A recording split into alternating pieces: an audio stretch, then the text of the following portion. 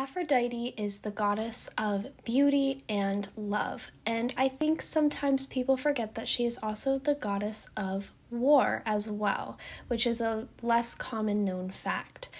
Aphrodite is a goddess who encourages the people that she works with to go through a self-love journey, saying that, going through a period of empowerment, encouraging you to see your worth. However, it is known for Aphrodite that if you disrespect her beauty by comparing yourself or your friends or other people to her and her beauty, or saying that people are just as pretty as Aphrodite, she has been known to take away or curse or hex whatever those people and take away their beauty. Now, working with Aphrodite, you might want to call on her if you are having troubles with self-love, feeling disempowered, and other kind of things to do with the heart chakra. Working with Aphrodite, offerings to her would be things like aphrodisiacs, so things like roses, jasmine, as well as other aphrodisiac foods like sweets, dark chocolate, wines, but you could also offer her things to do with the ocean as she was born in the ocean. So things like seashells and, ocean water, if that is something that you work with, anything that's tied to the beach. Crystals that are good for her are rose quartz, which is a very popular crystal for Aphrodite, as well as amethyst, aquamarine, and jade, and sometimes a blue sapphire. Aphrodite is known through her tarot cards, represented as mainly the Empress, but I think she is also represented as the Lovers, the Star, and the Moon, as that correlates to her very nurturing feminine energy.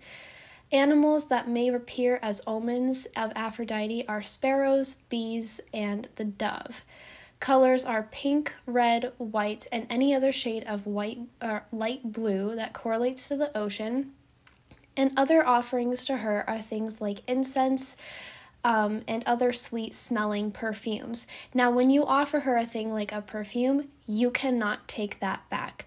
Aphrodite is very particular about her offerings, and once you offer that to her, that is not for you to take back at any point unless she leaves.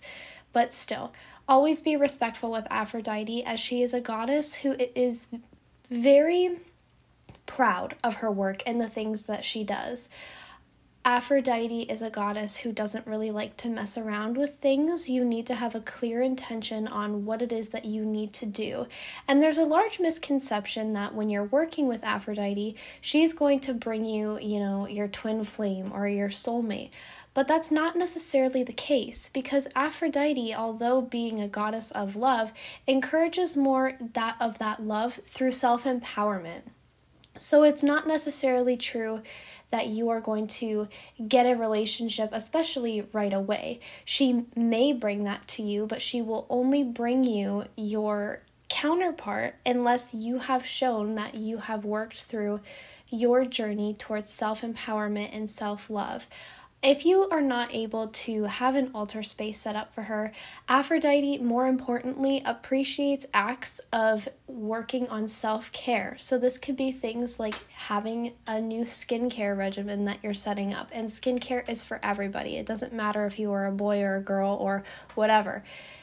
Things like taking care of your skin, having a bath, buying yourself a nice bath bomb, and, sitting in the bath for 20 minutes, anything that is going to help you find a little bit more peace in your everyday life are going to be things that she greatly appreciates, because after all, you know that like cheesy, corny saying of, if you can't love yourself, how are you going to love somebody else? That's kind of her way of looking at things.